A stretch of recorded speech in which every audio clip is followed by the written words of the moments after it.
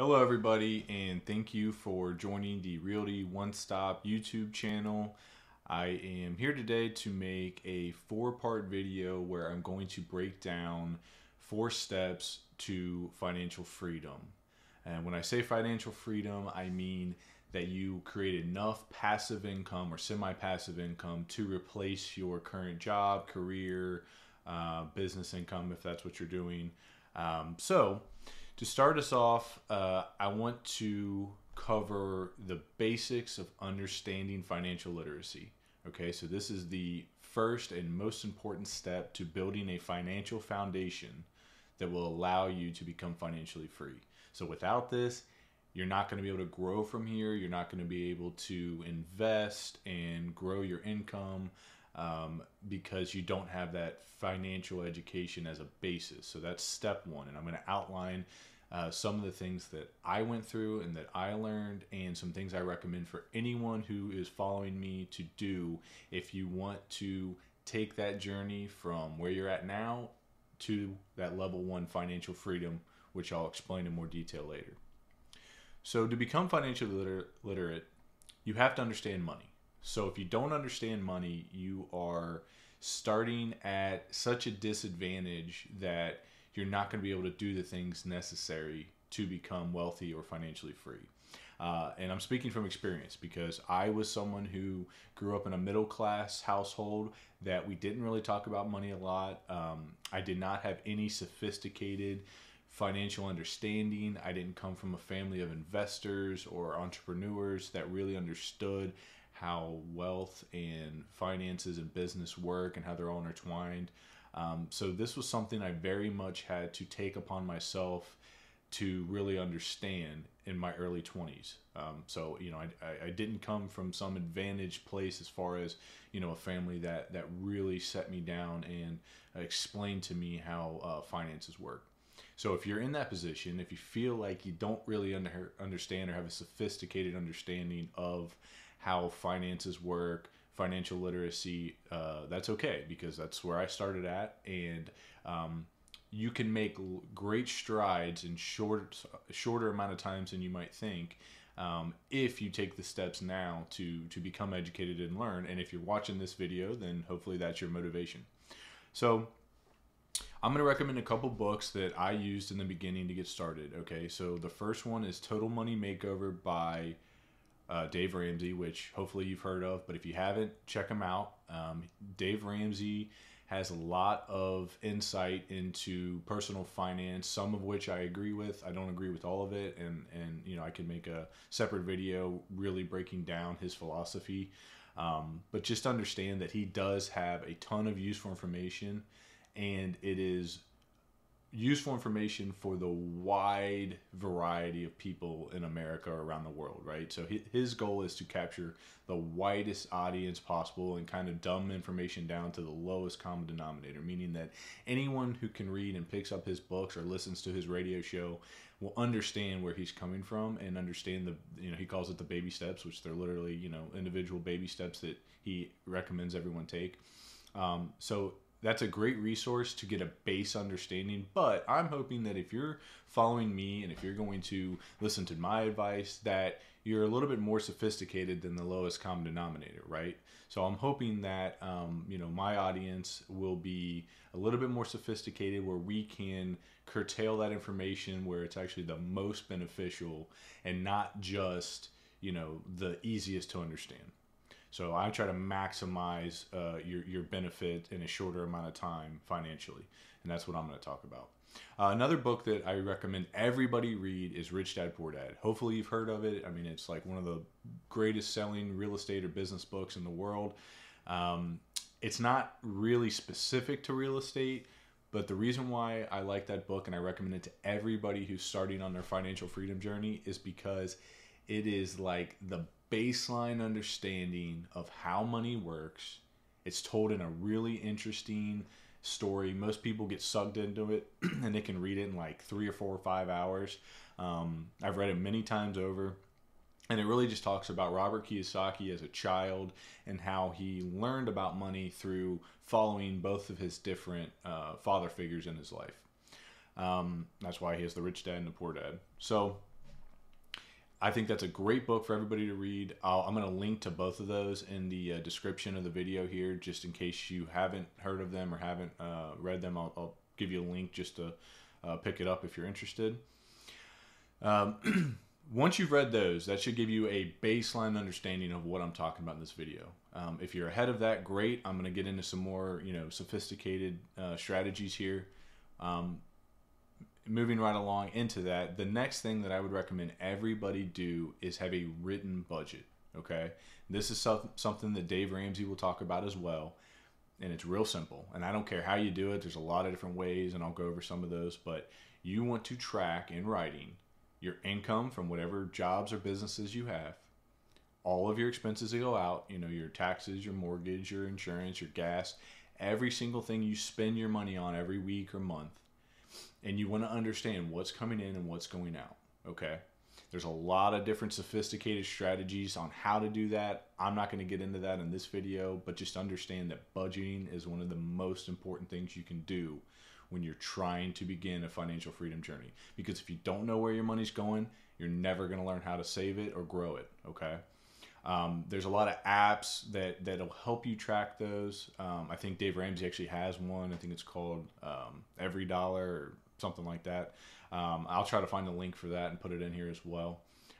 You don't have to use that one, but there's a ton of free apps out there for your phone, on your computer. You can use spreadsheets. You can use a notepad or a ledger. It's not important how you do it. It's just important that you do it. Because if you're the type of person who, runs out of money every month and doesn't know how they're going to pay their bills, budgeting is a huge step in the right direction. Okay.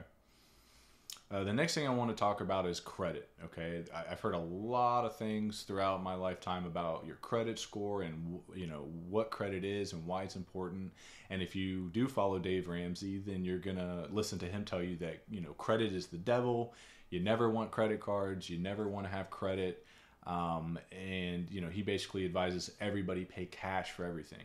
Again, I don't follow that philosophy at all. I think credit is a tool that should be used appropriately, and it's very important to have good credit and understand how your credit score works and how it impacts your financial life. So I think it's something that everyone should use, and they should use it correctly. The basic understanding, if you have no idea how credit score works, is that your credit score is tracked by independent credit bureaus that look at your spending habits over a long period of time. So the longer you have a credit score, the easier it is to improve it.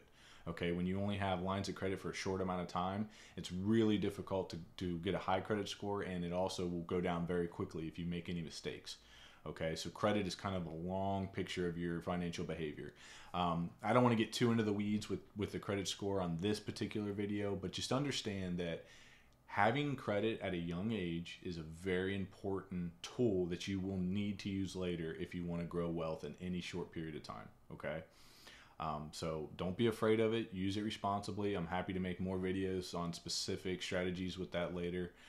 So if you have any questions, feel free to leave it in the comments. But just understand that credit is not a bad, evil thing, and you shouldn't be afraid of it. Okay, and when you're learning about credit, there's two different types of credit that you should understand. Okay, and they're very different, and they do different things. Okay, and there is a such thing as bad credit and a such thing as good credit. Rich Dad Poor Dad talks about this a lot, and it's a very good concept to take away from that book. But I'll briefly cover some of the ideas that I personally live by. Okay, good debt to me is any credit that creates income or produces assets. Okay, so what that means is if you are getting a mortgage on an investment property that is cash flowing and pays you money every month in and above any expenses or liabilities you have on that property, then that is good debt, meaning that is debt that creates income for you.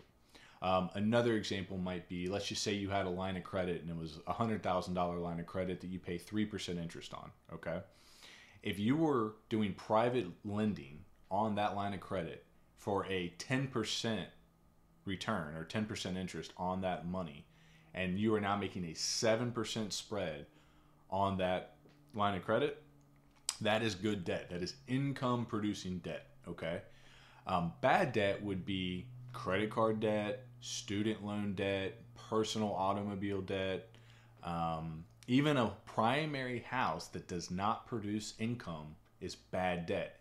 I'm not saying that means you shouldn't do it. What I'm saying is that is a liability that you must pay on every month, or you would, potentially lose your house, right? So it is personal debt that does not produce income. That's all I want you to understand from this video. It either makes you money or it costs you money. That's it. So good debt, bad debt, okay?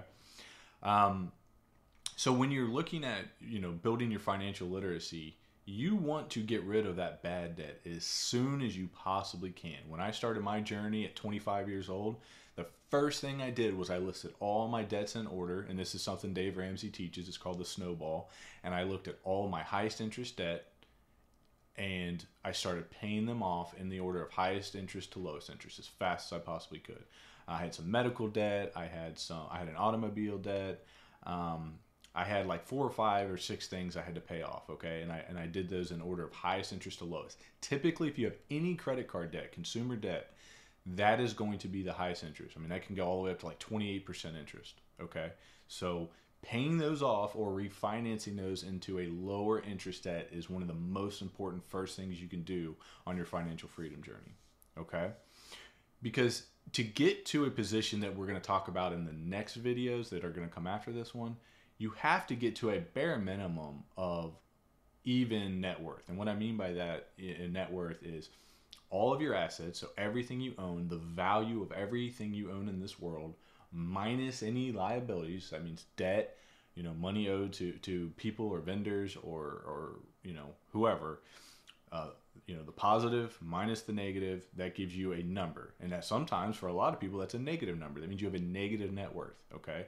You don't want to be in a negative net worth position when you're trying to build wealth and reach financial freedom. And the reason why is because, well, first of all, net worth is one of the most misunderstood topics. I see people talk about it all the time on the internet, and most people don't understand it at all, okay? I'm going to use Jeff Bezos as the famous example, right?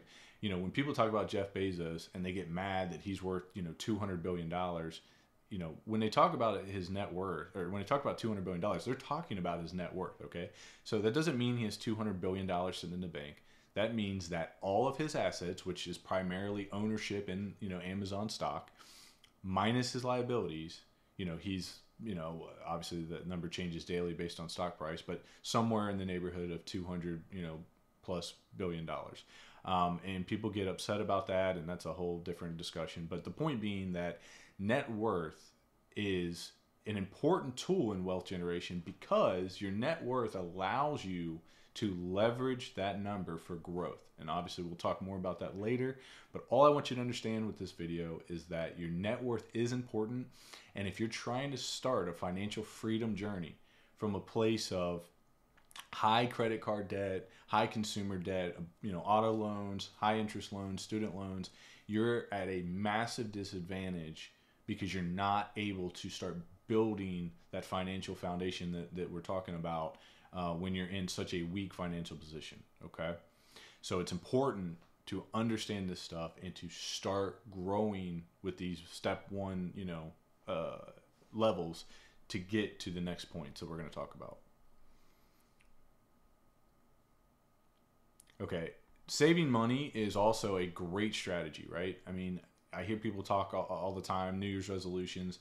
I'm going to quit going to Starbucks. I'm going to save that, $10 a day I'm wasting on this or that, or I'm going to quit eating out. I'm going to pack my lunch to work because I'm going to save $10 every day, or whatever that is. And look, saving money is important. So I'm not trying to take away anything from, people who are out there trying to save.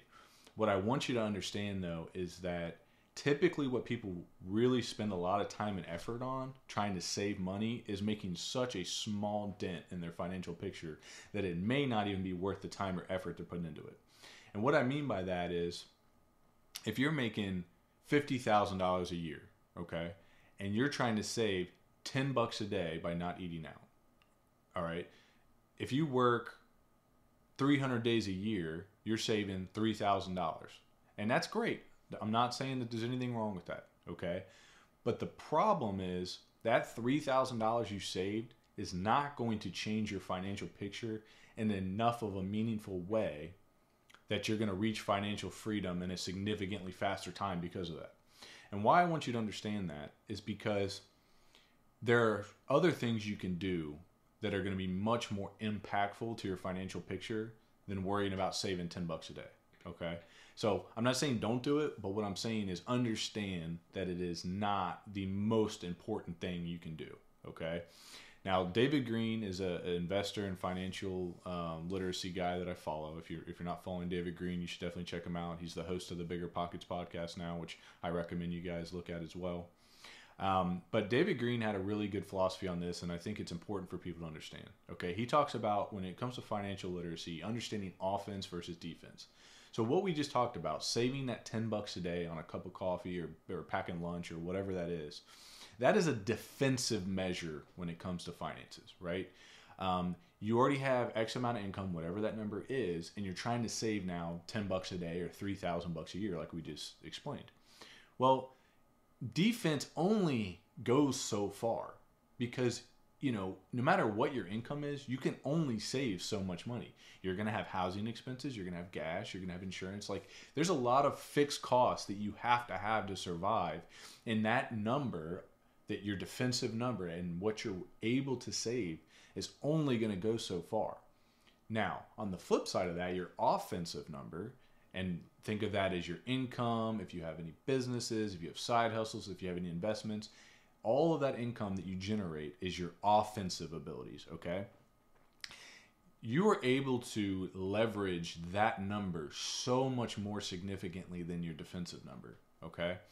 And when you focus your energies on that, instead of saving the $10 a day on coffee or packing lunch, you can have such a greater impact on your financial picture. Okay? It's easier, honestly, and I know this may sound difficult for people, who don't understand it, but it is easier to grow your income by $3,000 a year than it is to save $3,000 a year when you're already living on pretty minimal expenses. Okay? Now, if you're in $1 million house and you can't afford it and you're spending $10,000 a month on a mortgage, of course you could sell that house and go, pay $1,500 a month in a mortgage and save that difference. And that's a huge, defensive gain of $8,500. So I'm not saying that there aren't situations in which being defensive is a good strategy. I just want you to understand that levering the offensive abilities and generating more income is typically easier and more impactful than trying to penny pinch on the other side. Okay? And an important concept to get with this is understanding your dollar per hour worth. Okay? There's a lot of financial people that talk about this, and it's something that I did learn very early on in my financial journey. Okay? And what I mean by that is, let's just say you are a banker, okay, and you're making $20 an hour as a bank teller. Okay? That is kind of your baseline of income, right? You are paid $20 an hour for whatever your job is, and that is your baseline. So what that means is when you decide to do anything and you're spending time doing anything, whether that's house chores or going to the grocery store or cutting your grass, whatever that is, you have to look at it from a financial position of, what does this cost for this task to do? And is there a way for me to spend my time in a more impactful way financially? Okay. Now, of course, I'm not talking about spending time with your friends, your family. I'm not talking about, making your entire life robotic of, okay, well, how much money can I make per hour? That's not what I'm saying. What I'm saying is when you have the option to do things you don't want to do, okay, and cutting grass is a perfect example in my own life. I can't stand cutting grass. I cut grass as a kid. I didn't like it then. And I think at like 24 or 25, I made the decision I am done cutting grass, and I have never cut grass since then. Okay. So what that looked like for me was I can pay somebody to come cut my grass $30 a week or whatever it was at the time. And can I do something in my life that is more impactful than $30 to save 2 hours, let's say, cutting my grass? Okay. And for me, at the time I was a police officer, I knew that I could go work. Well, we had something called a traffic car. I could go work a traffic car and make $50 an hour in 1 hour of working traffic and not have to spend 2 hours cutting my grass to save 30 bucks. Okay. That concept is super important to understand, because when you start looking at your life through that lens of what does this cost me per hour? Is there a more meaningful, more impactful way I can use that time? It will change how you look at everything. Okay. So for example, here's just some examples of things that I don't personally do anymore because I spend my time in more impactful ways. I don't cut the grass. I don't, do certain house chores. I have a cleaner that does certain house chores for us. A lot of stuff that my assistant helps me with is things that I can take that time I'm saving now by paying her to do things and use that on more meaningful tasks like making these YouTube videos. So those are just some examples of my life of things I want you to think about. And I'm not saying at this point, if you're just starting out on this journey and you're working, a minimum wage job or a low income job, you may not be at a point where it makes sense to offload anything. But what I want you to understand is that when you grow your income and you start growing your wealth, these are important things you have to look at about your time, because your time is the most valuable asset you have. Okay. And when we're talking about the, offense versus defense idea, okay, there's something that if we're going to look at defensive measures, there are ways that you can make those huge impacts financially, okay? And what I want you to think about is similar to the example I just gave. If you had $1 million house and you're paying $10,000 every month in mortgage, there's certainly places you could live in whatever market you're in that are probably cheaper than that. Certainly here in the Midwest and Cincinnati where I am. Okay, so one concept that is thrown around a lot in the real estate investing and financial freedom place is house hacking. House hacking simply means where you live in a property and you reduce your expenses by either renting out rooms of that house. Let's say if it's a single family, or you Airbnb part of that house if it's able to be rented as a short-term rental, or if it's a traditional duplex, triplex, fourplex, you can rent the other apartments out and reduce your expenses in the apartment that you live in. Okay, that's house hacking. That is something I recommend to almost all inspiring financial freedom advocates. Okay, the reason why is because your living expenses is typically your number one expense. It should be your number one expense. Especially if you're just starting out. So if you can take your $1,500 that you spend every month in rent and take that down to $500, or even a negative number, meaning you're getting paid to live in a place, that is a massive impact on your financial position, right? If you could add another $2,000 a month to your income because you're no longer you're no longer spending that on your rent, or even a mortgage, let's say in a house that you can't house hack, that is a massive shift to the positive category in your financial picture. Okay, and that will go a long way in ramping up this journey to financial freedom. Because the goal of all of this, guys, is you want your passive or semi-passive income to be greater than your expenses. That's all it is, right? When I set out on this journey for myself 6 years ago, I had a goal to replace my W-2 income as a police officer, which I was bringing home roughly like $3,600 every month. Okay, that was roughly my take-home pay after all my pension and medical and everything came out of my check. I was netting like $1,800 every 2 weeks. Okay, and that's that's not a bad living. I'm not trying to scoff at that, because that is worked out to like $70,000 a year, which is a great income. I mean that's more than a lot of people make. Okay, but I knew that if I started saving my money, getting out of all of my bad debts we just talked about, and I started growing my wealth, I knew I could create more passive income than $70,000 a year. Okay, so my initial goal was $4,000 a month in cash flow, and I hit that last year, which is why I left my job. So now I have that level 1 financial freedom, which all that means is that my passive income coming in from my rentals is above my living expenses. So part of that is keeping those living expenses as low as you possibly can, because if you raise that up, if your living expenses are $8,000 a month, that is going to add a ton of time, work, and effort to try to pass that in passive income. So it's really important that while you're on this journey to do everything you can to keep those living expenses as low as possible.